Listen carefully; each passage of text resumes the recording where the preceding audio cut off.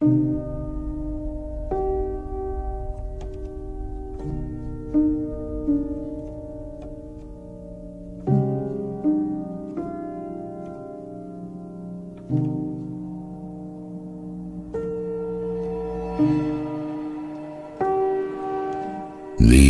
spiritual window shoppers who idly ask,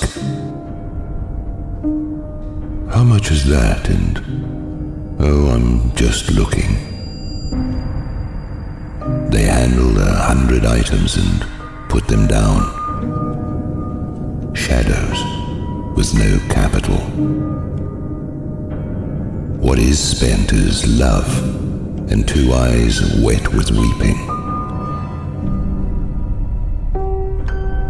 But these walk into a shop, and their whole lives pass suddenly. In that moment. In that shop. Where did you go?